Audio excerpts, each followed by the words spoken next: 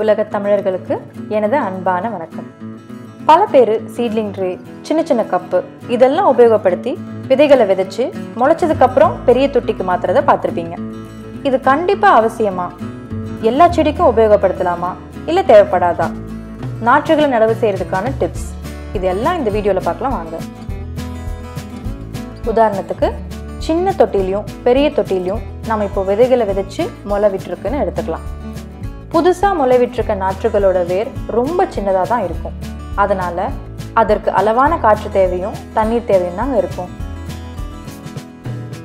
பொதுவாக சின்ன தொட்டியை விட பெரிய தொட்டியில் மண் அதிகமாக இருக்கும் இல்லையா? அதனால நம்ம தண்ணி ஊற்றிட்ட பிறகு சின்ன தொட்டியோட மண்ணில் இருக்க ஈரம் சீக்கிரம் காஞ்சிடும். பெரிய தொட்டியில் இருக்க ஈரம் காயறதுக்கு கொஞ்சம் நேரம் எடுக்கும். அதனால நாற்றுகள் ஈரமான மண்ணில் மிக அதிகமான நேரத்துக்கு இருக்கும்போது பூஞ்சைகளால் தாக்கப்பட்டு துவண்டு போகும். பலருக்கு நாற்றுகள் பெருசா வளராம துவண்டு மண்ணில் சாஞ்சிருக்கும் இல்லையா? அதற்கு இது முக்கியமான காரணங்க. ஈரம் மண்ணில் இருந்துட்டே இருந்ததுன்னா தேவையான ஆக்சிஜனை எடுத்துக்க முடியாம வேர்கள் கஷ்டப்படும். அதே மாதிரி ரொம்ப உலர்ந்த மண்ணிலையும் வேர்களுக்கு தேவையான ஆக்சிஜன் சரியா கிடைக்காது.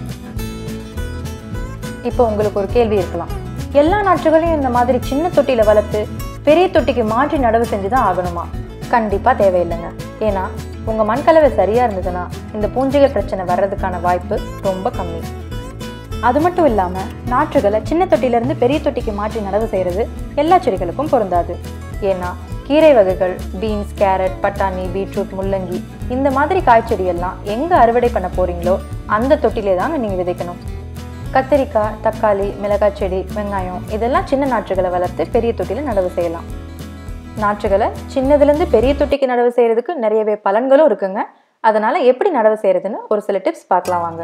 சின்ன கப்பில் வளர்த்துருந்தீங்கன்னா அந்த சைஸ் கப்ல இருந்து ரொம்ப பெரிய தொட்டிக்கு மாற்றாம இந்த மாதிரி கொஞ்சம் பெரிய கப்புக்கு மாற்றுவது நல்லது. ஏன்னா நாற்றுகளோட வேர்கள் அந்த சின்ன தொட்டிக்கு ஏற்ற மாதிரி இருக்கும். ரொம்ப பெரிய தொட்டிக்கோ நிலத்திலேயோ நேரடியாக மாற்றும் போது வேர்கள்ல இருக்க ஈரப்பதத்தை சீக்கிரம் உறிஞ்சு செடி காஞ்சி போகும் வாய்ப்பு இருக்கு. நாற்றுகளை எப்போ பெரிய தொட்டிக்கு டிரான்ஸ்பிளான்டிங் செய்யலாம்னு தெரிஞ்சுக்கலாம். நாற்றுகள் ரொம்ப சின்னதாக இருக்கும்போது டிரான்ஸ்பிளான்ட் பண்ணால் உயிர் பிடிச்சி வளராது. ரொம்ப காலதாமதம் செஞ்சு டிரான்ஸ்பிளான்ட் பண்ணும்போது வேர்கள் பிணைக்கப்பட்டு வளர்ச்சி தடைப்பட்டு போக வாய்ப்பு இருக்கு. அப்போ டிரான்ஸ்பிளான்ட் பண்ண தயார்னு எப்படி தெரிஞ்சுக்கலாம்?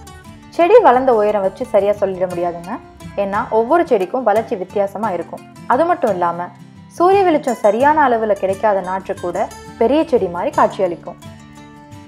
அதனால விதை இலைகளை தவிர்த்துட்டு எத்தனை செடி இலைகள் இருக்கு, அப்புறம் தண்டோட திக்னஸ் இதெல்லாம் வச்சு தெரிஞ்சுக்கலாம். இதில் பார்த்தீங்கன்னா 2 தண்டோட திக்னஸும் வேற வேற அளவில் இருக்கு. ஆனால் ஒரே ஒரு செடி இலை மட்டும்தான் 2 நாற்றுலையுமே இருக்கு. இந்த நாற்றில் 2 இலை வந்ததும் டிரான்ஸ்பிளான்ட் பண்ணலாம். இதில் 4 இலை வந்ததுக்கு அப்புறம் டிரான்ஸ்பிளான்ட் பண்ணுங்க. இப்போ இந்த நாற்றை பார்த்தீங்கன்னா சின்ன கப்பில் ரொம்ப பெருசாகவே வளர்ந்துருச்சுங்க. நாளை கடத்தாம இதை உடனே கொஞ்சம் பெரிய தொட்டிக்கே மாற்றிடலாம்.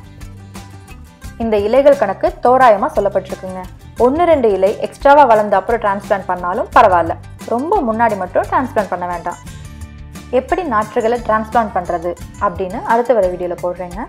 வலுவான நாற்றுகளை எப்படி வளர்க்குறதுன்னு ஆல்ரெடி வீடியோ போட்டிருக்கேன். சேனலை செக் பண்ணிக்கோங்க. உங்களுக்கு இந்த வீடியோ பயனுள்ளதாக இருந்ததுன்னா லைக் பண்ணி கமெண்ட் பண்ணுங்கள். சிறந்த கருத்துக்கள் என்னோட அடுத்த வீடியோவில் இடம்பெறும். உங்கள் நண்பர்களுக்கு மறக்காமல் ஷேர் பண்ணுங்கள். என்னோட வீடியோக்களை தொடர்ந்து பார்க்கணுன்னா டிடிஸ் ஆர்கானிக் வீட்டு தோட்டம் சேனலுக்கு சப்ஸ்கிரைப் பண்ணிவிட்டு பெல் பட்டன் கிளிக் பண்ணி வச்சுக்கோங்க. நன்றி.